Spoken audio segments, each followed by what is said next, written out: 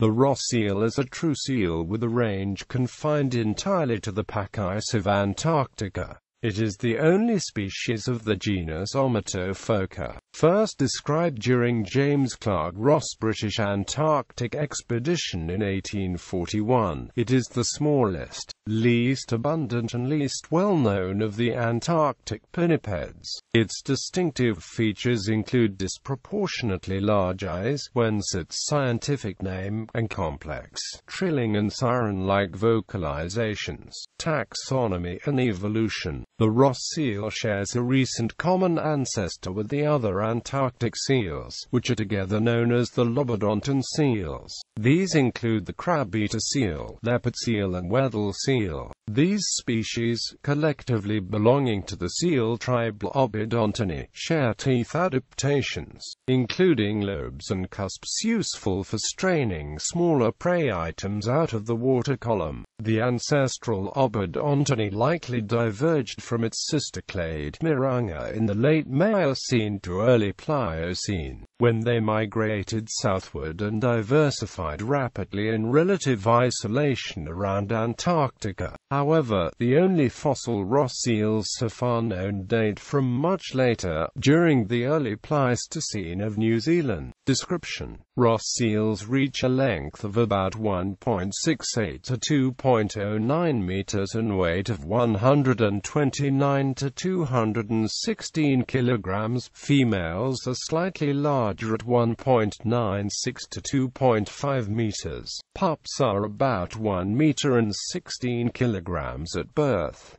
The coat is colored dark brown in the dorsal area and silvery white beneath. At the onset of the Antarctic winter, the coat fades gradually to become light brown. At close range, the Ross seal can be easily identified by its large eyes, which are up to 7 centimeters in diameter. The Ross seal is able to produce a variety of complex twittering and siren-like sounds that are performed on ice and underwater, where they carry for long distances. The underwater siren sound can be composed of two harmonically unrelated superimposed tones that are pulsed with the same rhythm. Uniquely, the vocalizations, whether on ice or in water, are made with a closed mouth, emitting no air. The purpose of these sounds is unknown, though their distinctive nature and long range are likely to facilitate either encounters or avoidance of individuals.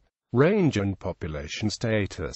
Although Weddell seals, crab-eater seals and leopard seals are ubiquitous in Antarctic waters, the Ross seal is an uncommon and relatively unknown animal, considered to be the least common pack ice seal. It almost never leaves the Antarctic Ocean, with the very rare exception of stray animals found around sub-Antarctic islands, and uniquely, off the south coast of Australia. Nonetheless, its distribution is circumpolar, with individuals found in low densities, usually singly, in very thick pack ice in all regions of the continent. The total Ross seal population is estimated at around 130,000 individuals, but there is great uncertainty in this estimate. Thus, very little is known about trends in the population.